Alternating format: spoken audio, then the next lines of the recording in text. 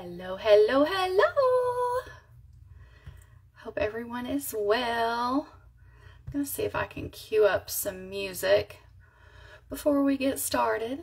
Have something light playing in the background.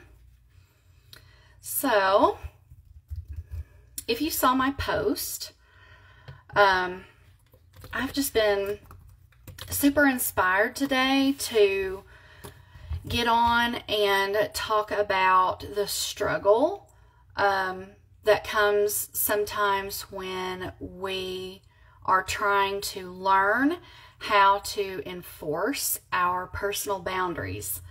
That has been a huge struggle for me for the majority of my life, and I'm really just now kind of getting free from it. Let's see if I can find some nice music. So if you are catching the live, I'm so grateful that you are here. If you are catching the replay, let me know that you caught the replay, okay? I'm gonna look up some relaxing, let's do spa music. How does that sound? I think that sounds pretty flippin' awesome, so we're gonna go with that. And you guys can let me know if it sounds too loud or if it's not loud enough. You can kind of help me with that.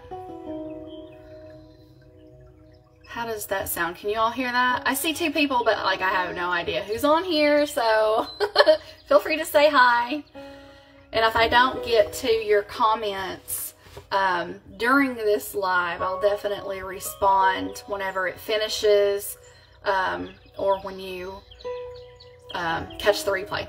So yeah.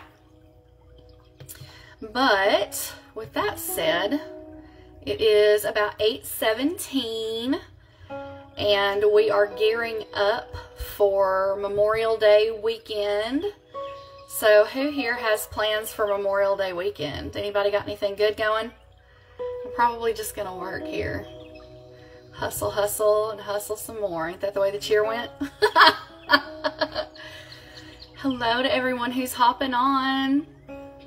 Can't really see faces yet of who all's here, but I'm glad you're here.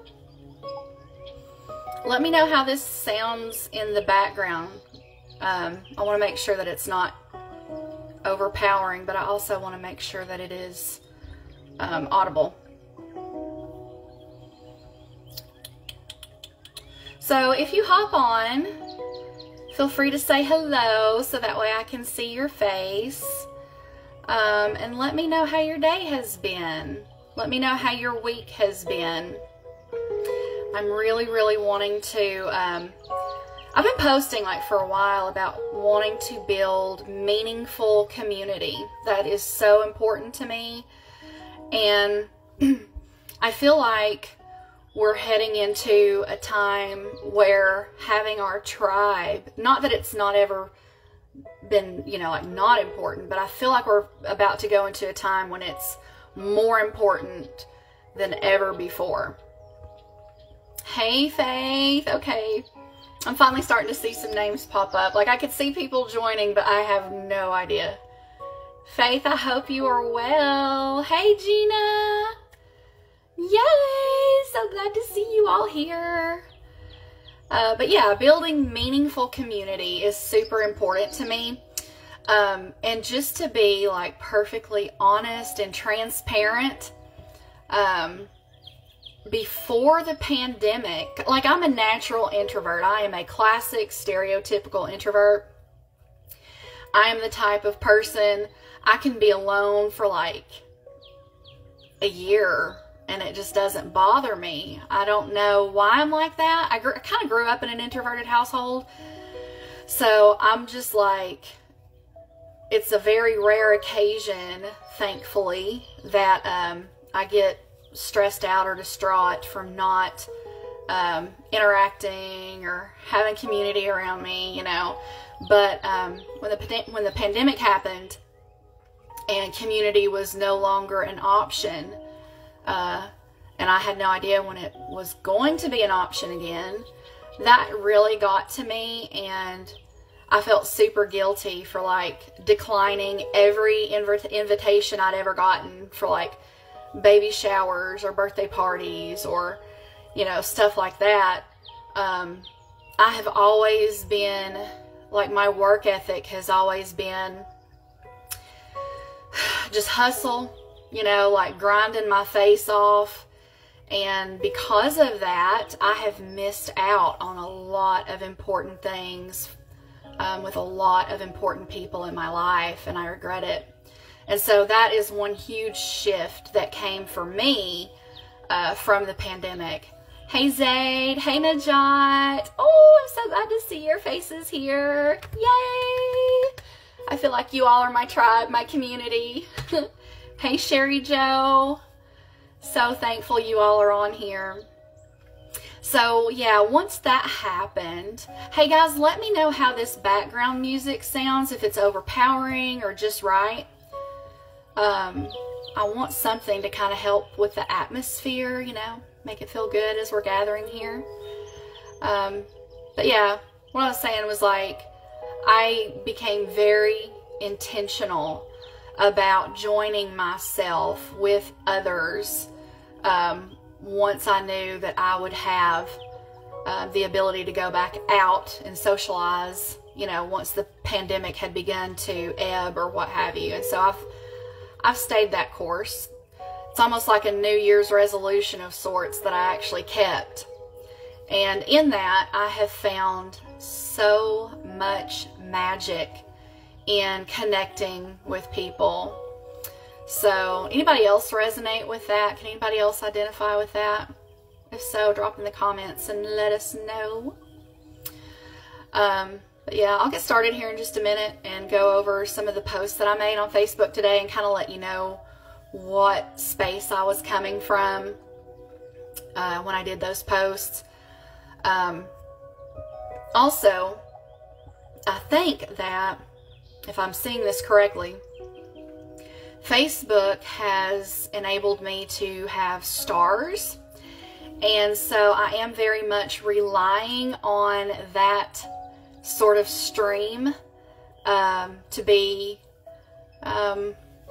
a blessing, I guess you could say, to my life. So if for some reason you feel super inspired by this live, by this connection, then please give stars if you feel called to do so, okay?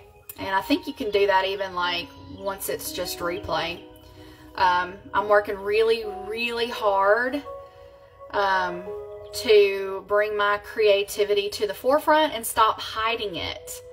And I know that many of you, that's kind of a thing for many of you as well, okay? So yeah, we don't need to be hiding our creativity because it can literally be our lifeline.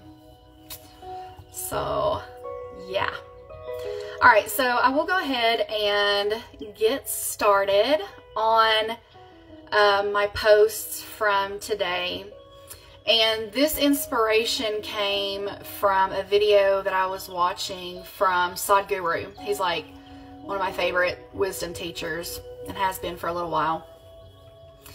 And after I watched his video, I really got to thinking about personal boundaries, personal power, and how that is affected, how those things are affected by the way people perceive us, okay? And so I got to thinking, like, depending on how someone sees you, how they perceive you, it informs them of how they will treat you, of what their expectations will be of you, okay?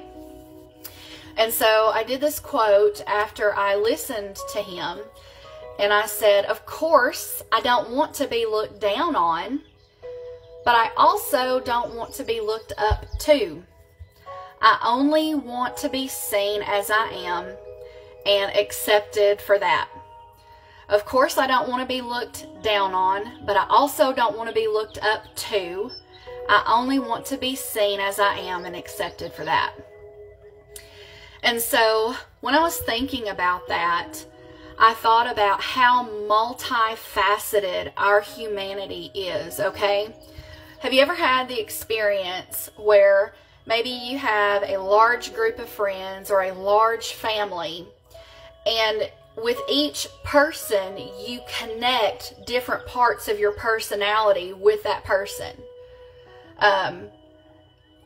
So it's almost like maybe with one person you're like this joker, right? And you're hilarious and you're just, you know, that free-flowing, you know, kind of a clown that everybody loves and laughs with. But maybe to like a different family member or a different friend, you're like the real serious. I'm kind of almost talking about myself here, but I'm referring, I am my point of reference. But maybe with like another friend or another family member, you know, you're in more of an intellectual, serious flow, okay? And then maybe a group of you goes out, and the people who are used to you being serious and intellectual see you being a clown, are like, whoa, I didn't know you were like that. And, you know, and then vice versa. So you see what I'm saying? We're very multifaceted. And so I'm going to try to do this as streamlined as possible. We're very multifaceted in our personalities and in who we are, okay?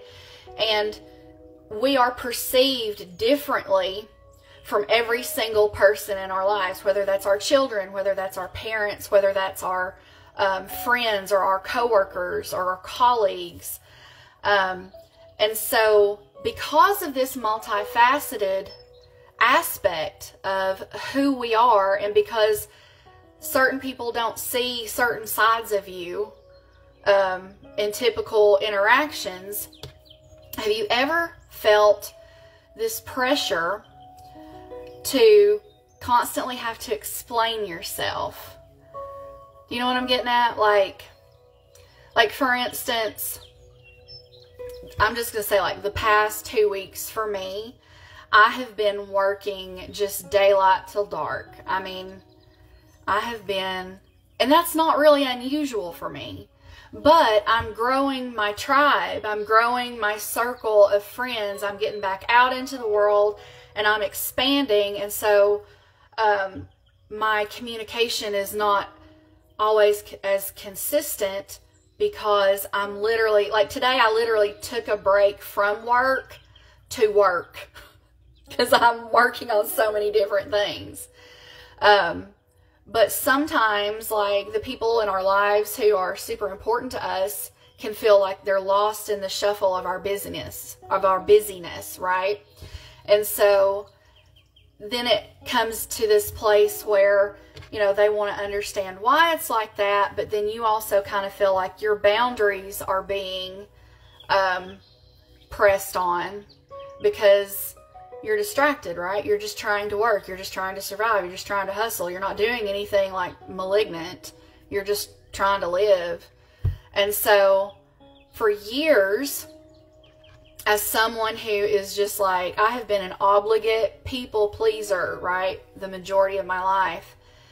And I have spent many years and way too much energy feeling this constant need to explain myself. And because of that, and inherent with that, you're going to feel a drain on your energy. And when you feel situations or people that drain, that where your energy gets drained, then you tend to avoid those interactions, right? And then both of you miss out on quality interaction. So I've really been trying to kind of tiptoe between making sure that I'm consistently trying to be as in the loop with the people in my life as I can, but also not shift into this mindset where I feel like I'm going to panic if I don't explain to every single person my every single minute and account for every single minute that I was not like responding or reaching out in the way that they expected. Okay, so I have a poll in this live. hopefully, like now that I've created it, I can't even see it. But hopefully you will see this poll. And I want you to take your time, look at this poll. And if any of these things resonate with you, you want to answer these, let me know, because it's going to help me shape the writing workshops that I have coming up, and it's going to help me shape the life coaching sessions that I do. And so not only will it kind of, you know, give me insight into the collective that I'm a part of, but it will also kind of hone me to be a better mentor, a better coach, a better teacher, a better leader. So if you see that poll, feel free to check it out. Also, my stars are enabled. So if you feel called to support me with stars, that would mean more to me than I could adequately convey. And I'm a writer. I'm a poet. So if that tells you anything, that lets you know how grateful I would be for your support. Okay, so going back to that statement that I made on my social media, of course I don't want to be looked down on, but I also don't want to be looked up to. I only want to be seen as I am and accepted for that. And so I started thinking about how when you are thinking in the mindset of looking up to someone, or you're feeling the mindset or have experienced even the mindset of other people looking down, right? That is all perspective. That is all positional perspective. Let me make sure I've got my do not disturb turned on here, so that way I don't have a bunch of notifications and calls going off during this. Okay, we're good. And then that's what led me to the whole multifaceted humanity thought, which that's, you know, that's not a foreign concept to me. I've thought about that for years. But I just thought, you know, really, all perspective that people have of us is absolutely dependent upon their position about you, okay? And so even if it's not like looking up or looking down on someone, you know, there's still, everyone has a position about you, okay? And that's basically what I'm getting at, is all perspective, even the perspective that you have, the perspective that I have of the people in my life, or the people, you know, in my community, or celebrities, whatever. It is positional, right? And it's based on what my, kind of like where I'm at, more so than where that person or who that person actually is, right? I have, in some groups that I'm in, not like any, when I say groups, I'm talking like big impersonal groups, you know, like maybe 90 Day Fiance kind of stuff, just fun groups.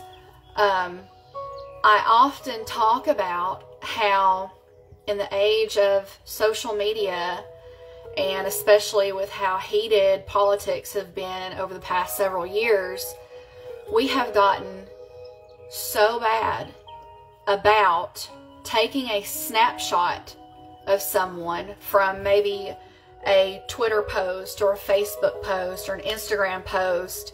You know, we'll see a photo, or we'll see a quote, right? Or we'll see maybe someone smiling at a family gathering, and we take that snapshot, that instance of someone's life, and we allow that one snapshot to paint an entire picture and summary of who we believe that person to be and what we believe that person to be experiencing, okay?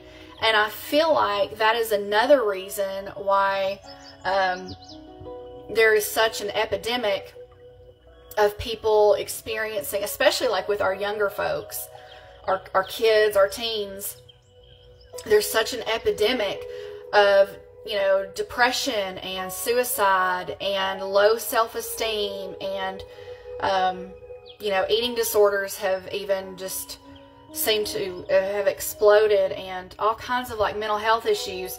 And it is because of these snapshot summaries, right, that we're making of people. We might see someone and think, wow, you know, they're living their best lives. Look, they're on vacation. Look, they're with their hot significant other. They must be super rich and all this kind of stuff. Just know and beware, be self-aware, I should say, and don't allow yourself to fall into that trap. I actually posted yesterday on my, I think it was yesterday, or maybe the day before yesterday, I posted a picture. I'm scrolling through my profile now to see if I can find it. Oh, I said 3 days ago. I said yesterday or the day before. That shows, remember how I said I've been like grinding until my face falls off. I've been working so much, like 3 days has literally turned into about a 24-hour stretch for me. So I posted a memory from 2 years ago with one of my friends, Bates Reed. If you know Bates, you are blessed. Okay, Bates Reed is one of the most loving beings I've ever had the pleasure of knowing. I posted a memory where I had gone over to the Chi Life Center in Red Bank, and Bates had lots of buckets of dirt, and we were clearing the lot. We were planting flowers. We were, you know, selling vegetables, and it was a time where I could get my hands in the earth. And in this picture, you'll see it if you go to my profile, Bates is behind me. I've got my sunglasses on. It was a gorgeous day that day. And I've got this big, bright smile on my face.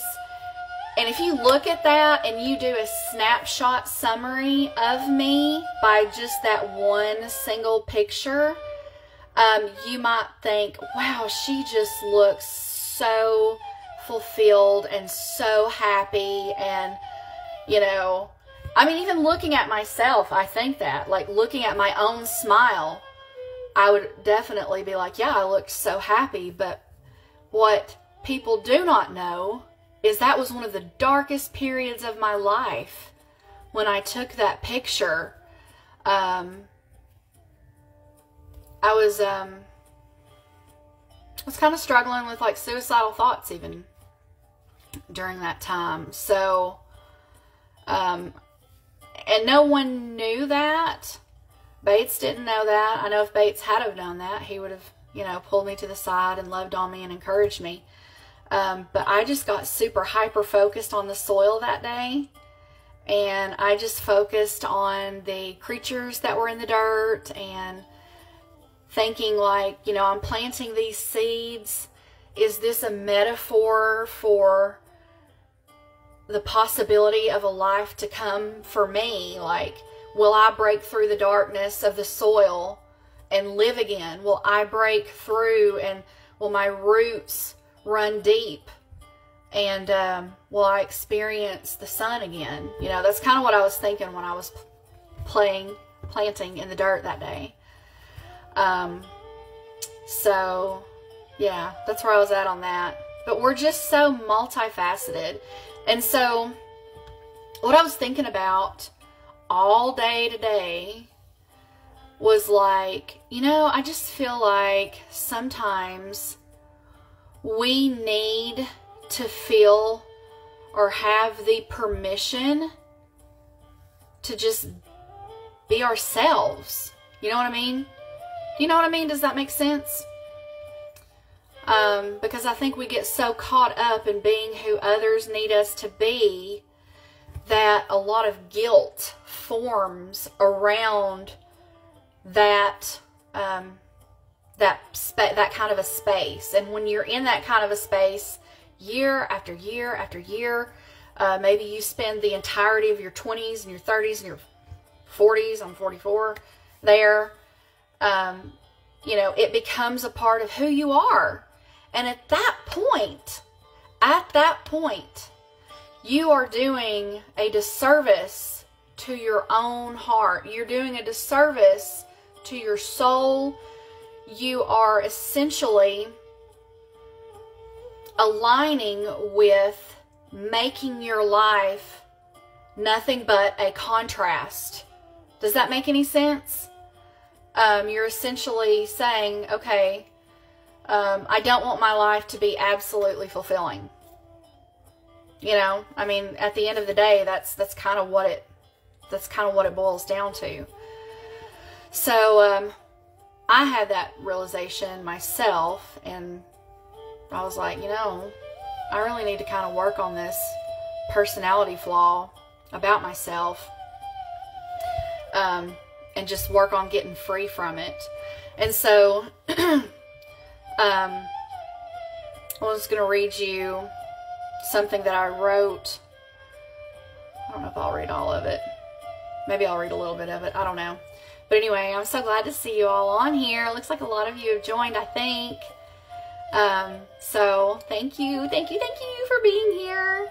If you want to give stars, you feel called to give stars and support me, I would appreciate that so much. I'm gearing up to do a writing workshop and do some co-work sessions for my fellow writers, my writing community. Several of you have expressed interest in that. Some of you expressed interest in life coaching sessions as well, and I do still offer those. We can do like monthly package deals. We can do like single one-off sessions, you know, just whatever works for you. But yeah, so if you feel called to do that, I would appreciate it. So here's something that I wanted to read to you. This is from a post that I did earlier. I wrote, where there is alignment, there is momentum. One of the hardest lessons I've learned is how difficult life can be made when acting, making decisions, and operating according to what you know other people think you should do. Okay? Now, what comes to mind immediately there for me is our parents, right? Our grandparents, our significant others, our kids, our community, our workplace. Like, literally every single person has a certain expectation of who you should be in order for them to feel comfortable, okay? And that's healthy in a lot of ways. I mean, obviously, you know, if you have children and they have an expectation of you to nurture them and take care of them and give to them, that is as it should be, okay? But what I'm talking about here is like when it comes to your own personal ventures, like your creativity, what kind of work you want to do, what kind of social events you want to go to, what kind of vacations you want to take, what kind of food choices you want to make. Maybe, I mean, it's crazy how society and all these external forces shape around us essentially the box that they want us to live in. Okay? So I'll continue on. Operating according to should energy is draining. There is little to no space for inspiration there. But operating from could energy places you firmly in your own personal power. Could indicates potential. Do you get what I'm saying? So let me talk about what this looks like to kind of clarify what I'm trying to convey here. When you're operating in the should energy, you're going about a program that is subjected to the expectations of only external forces. Okay? So let's just say you have an opportunity to attend an event that you would just absolutely love to attend, you know, that would be super exciting for you. But then, like, maybe there are people know, either at your work, and that's a big one, or in your family, if they knew that you went, it would be considered scandalous. And so you shrink yourself, because if you go and you have fun doing this particular thing and they happen to find out, then it's going to be this big issue, okay? I want to help you and me, because I'm still working on this myself, get free from that sort of thing. I think we're so busy, we don't think about the implications of that kind of a scenario, but the implications of that are this. If you are willing to sacrifice your happiness, your own personal autonomy, your sovereignty, in order to keep other people comfortable in their expectations of you, you are betraying your own soul. You are betraying your own happiness, and you're doing it willingly. Now, I don't know about you, but I have reached my limit with that sort of thing, and it's probably going to be a huge point of the majority of how I'm going to be a life coach, how I'm doing my life coaching, and what I'm wanting to lead people out of. Do you see what I'm saying? That's like a big thing for me. And I feel like it is for other people too, but they just don't have the resources or the support from other external sources, right? To give them the permission that they need to just be happy. Do you see where I'm going with this? Like, it runs deep if you think about it. It really, really does. And when you think about how short life is, and you think about how much pressure and stress and pressure is like at an all-time high, and it occupies way too much of our years. Hey, sister! Oh my gosh! Lori Love in the house. I'm so glad you're here, my love. Me and Lori, we have these conversations, and we literally just are like, oh my gosh, have you ever thought about this? Did you ever think about it like this? Why do people do this? Like, you guys should really hear some of our conversations sometimes. Like, those get deep too. And they are the kind of conversations that will set you free. Am I right, sister? Or am I right? So, I want you to think about, though. Here's what I want you to think about. When you are transitioning from doing those should things, and you go from that to doing what you could do, then you start thinking of it like this. Okay, well, listen, there's not actually someone who's going to stand at the door and keep me from going to this event that others would consider scandalous. Technically, it's fine if I go. I'm just worried about the social fallout that could come from that, okay?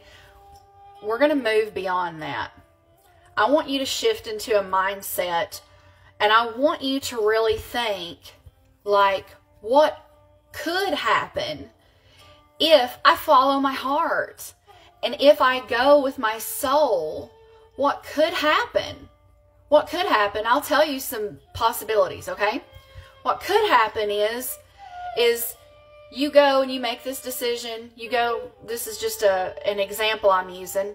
And if you all think of other examples or scenarios maybe that you have experienced personally and would like to share here in this thread to help other people, drop that in the comments, either during this live or on the replay. But what could happen is, and I'm speaking kind of from a personal experience here, what could happen is when you go to this event, you might make a connection with someone who is just like so like-minded, such a kindred spirit, and maybe you form a business together that becomes ultra successful, and you just ride off into the sunset wealthy with your newfound friend at this event you probably shouldn't have gone to, right? So think about the possibilities rather than the probabilities. Probably those people in your life who want to keep you in the should box are going to get uncomfortable, right? But what could happen is you could meet the love of your life at this event, or you could connect with a powerful business partner at this event. Worst case scenario, you just go and your little heart ends up so happy. And if you hadn't gone, maybe you would have sat on your couch binging on bonbons and being depressed for not rising up in your own personal power. Do you see what I'm saying here? Like, this is a big deal. And your happiness is worth it. If nothing else, if you don't make some profound connections, if you don't, have some sort of a life-changing experience, you could still just go and be super happy when maybe you wouldn't have ordinarily been. You could receive some kind of fulfillment that you wouldn't have ordinarily received had you just sat on the couch, depressed about your lack of power, keeping other people comfortable. Whew! Am I alone in this? I'm not alone in this. This is why I'm doing life coaching, okay? So with that said, if you would like to connect for a life coaching session, let's do that. If you would like to connect to do writing workshops with me, either one-on-one or group, let me know.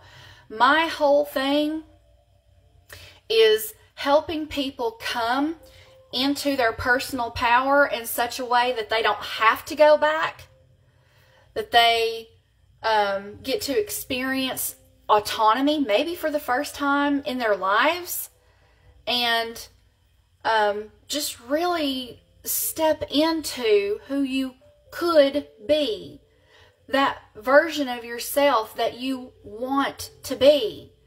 And let's just be honest here. Some of us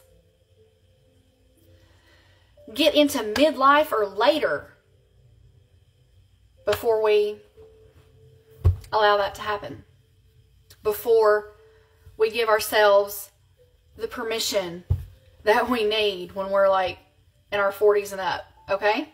And so if there's one thing I could do for people who are younger than I am, and I've done this with my nieces, they are almost, 2 of my nieces are grown women. I've got other little nieces who are coming up and they're not quite yet grown. They think they're grown, but not quite yet. But that's one thing that I want to impress on everyone, because I feel like that's part of my calling, is to lead people into personal autonomy. Because I'm telling you right now, life, I have seen, and I've even seen this in like cultural settings. Y'all know I travel, right? And I'm somewhat familiar-ish acquainted with, Eastern Asian cultures. So like, from Turkey until like over into India and like that side of the world, in other words. When there is a lack of personal autonomy, when there is an absolute, outright suppression of personal power, that can make for a really miserable life. And it is not worth that. Now, to balance what I just said, I'm not trying to say that we should become or be completely individualistic at the cost of all others. That's not at all what I'm saying here, okay? So I'm bringing the balance there. Hey, Manir, thank you. So sweet. Thank you for that kind compliment. That's not what I'm saying. There needs to be a balance. There needs to be a balance. We need to have a symbiotic relationship, right? We need to be interdependent, right? That's what we need. We don't need to be on the extreme to where everyone is important, but no one is important. We don't need to be in the extreme of, I'm the only one that's important, and I could care less, you know, if anybody else is healthy, happy, or wealthy. You know what I mean? Like, do you see where I'm going with this? Like, there needs to be a balance. And so that's what I'm hoping to bring for people cross-culturally, right? I'm hoping, and I do kind of already do this in some ways, because I do have friends who are in cultures where, you know, they're not allowed.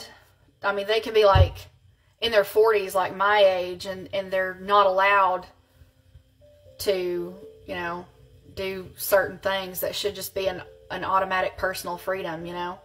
And so that person ends up in, you know, severe depression, and their lives just are in danger of not reaching their full expression. And I think that's one of the greatest travesties ever, in my opinion, is to never reach that full, authentic expression, whether that is, I'm not necessarily even saying like on social media or for the world to see, but in our daily lives, how we express who we are, what we're about, what we value, you know what I mean? So that way the people around us can see us and accept us as we are, rather than looking up at us or looking down at us or giving us a side eye. You know what I'm saying? Maybe they look at you from that position. I don't know. I know I've had plenty of those myself. Interesting. Gonna keep moving. Okay, so not gonna go down that rabbit hole. But yeah, do you see what I'm saying, guys? Do you see what I'm saying? If you do, drop in the comments and let us know. Okay? So the could, if you operate in the could, you can kind of see what could happen of you making those choices for yourself by enforcing your own personal boundaries in order that you might experience freedom that should automatically be inherent to your own humanity. Do you see what I'm saying? I hope y'all are seeing what I'm saying. So let me read this part. Every time you choose to honor what your soul is calling you to do, even if it's just a small decision, you're bringing yourself one step closer to the highest version of yourself and the life you long for. I mean, like, I'm just going to tell you right now, y'all know, some of you, many of you, I don't know my sweet little mama, my little sweet mama, Gloria Scoggins, and she is one of the most precious humans. She should be like sainted. She's never stopped raising children. As of this moment, 8:59 p.m. Eastern Standard Time on May 25th, she is raising children. And I'm just like, she should be sainted, honestly. She has been a safe space, a safe place. She's been a safe space and offered safe place since before I was born. So I just feel like she deserves so much recognition for that. So if you know my little mama, and if you are from where she's from in Decatur, Tennessee, give her a big old hug for me. And, you know, let her know that you see her, okay? That you see her commitment and her dedication. Because so many up in Decatur, they know Mama. Everyone up there knows Mama. She is literally known as Mama. Okay, so, yeah, just hug her neck and, you know, thank her for being who she is. Let her know she's loved, because I feel like often, you know, she would never say this, but she never really gets a lot of thanks for all the sacrifices that she makes. So, and she deserves more, I think, than what most of us could give her. So, anyway, let me go back to my post. If you all see the stars button and you are resonating with this live and you feel called to support me with stars, I would be so, so grateful. Like I said earlier, I'm a writer, I'm a poet, but I don't know that I could adequately articulate how grateful I am for those of you who have been supporting me with stars, and for those of you who would consider doing that during this particular live or replay whenever you catch it. Or if you even want to do like a donation, like I've got Cash App and Venmo too. If you all feel called to do so, of course, no pressure here. So let me go back to where we were at, because I feel like I was about to get on to some really good stuff and I don't want to miss it.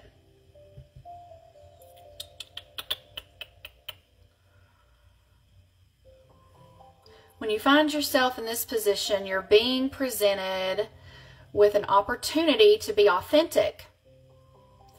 And authenticity is where it's at, y'all. It just really is. Honest and true to your conscience. True to your conscience, or to shrink yourself and please others. Y'all, that is low vibe. And low vibe means, it means this. If you look at organic, fresh produce, the molecules of that produce vibrates much higher than produce that is non-organic. And so and